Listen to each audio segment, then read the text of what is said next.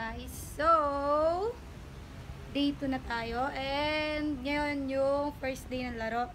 ITT ng women's. And men's bati ba yan ngayon din, di ba? Ngayon kasama ko sa hotel si Ate Bea. Get ready with her. Shout out. And then, nandito ako. Tapos dito sa labas. Si Chelsea. Hi Chelsea. Uuwi siya ngayon sa kanila. Pero tatry daw niyang bumalik mamaya. And ayun, pupunta kami ngayon sa may finish line, di ba, Tibea? Punta kami ngayon sa finish line para manood. And then, yun, tignan din namin sino mananalo. And, syempre, support din kami sa Philippines. So, ayun. I'll be back in 3. In 3. So, in 3, 2, 1. Meanwhile.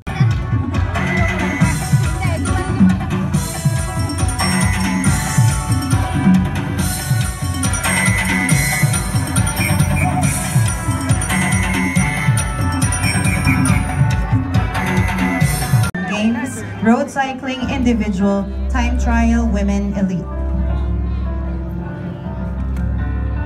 Please give a round of applause for the medalists.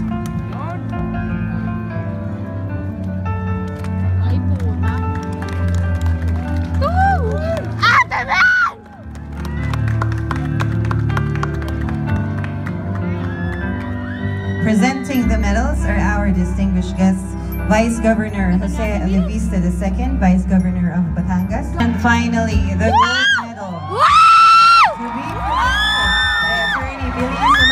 Secretary General of Field Cycling, gold medal winner from the Republic of the Philippines, Jermyn Prado.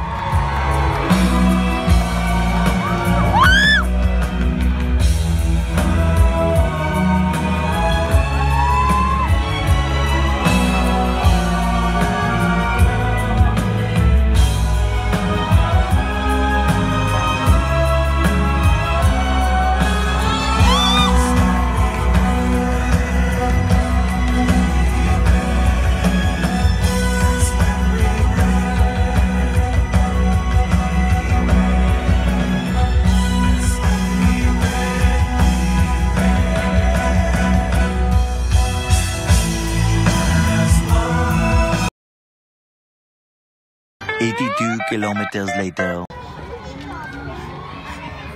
Wala na, last pag nasyama ka. Tada! Kuya! Tada! Tada!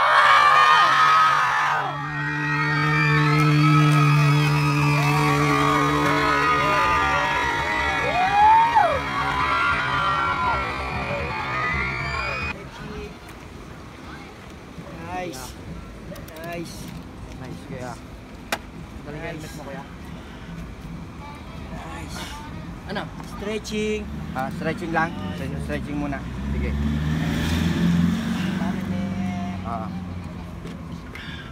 Sige. Ano tayo tubig. Tubig sis. Oh, wala na pala.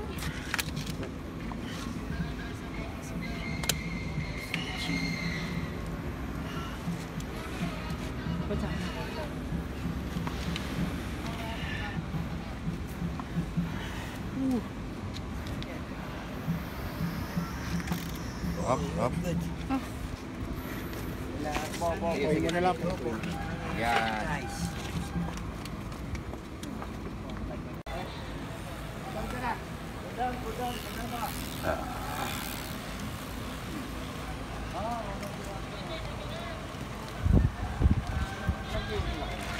Kitang-putahan ko lang siya.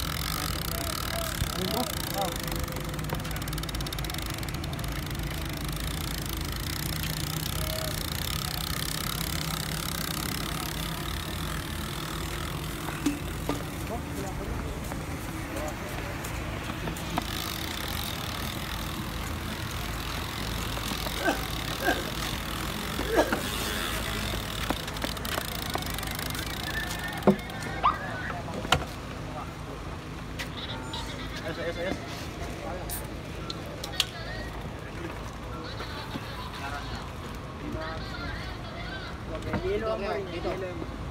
Up. Yan.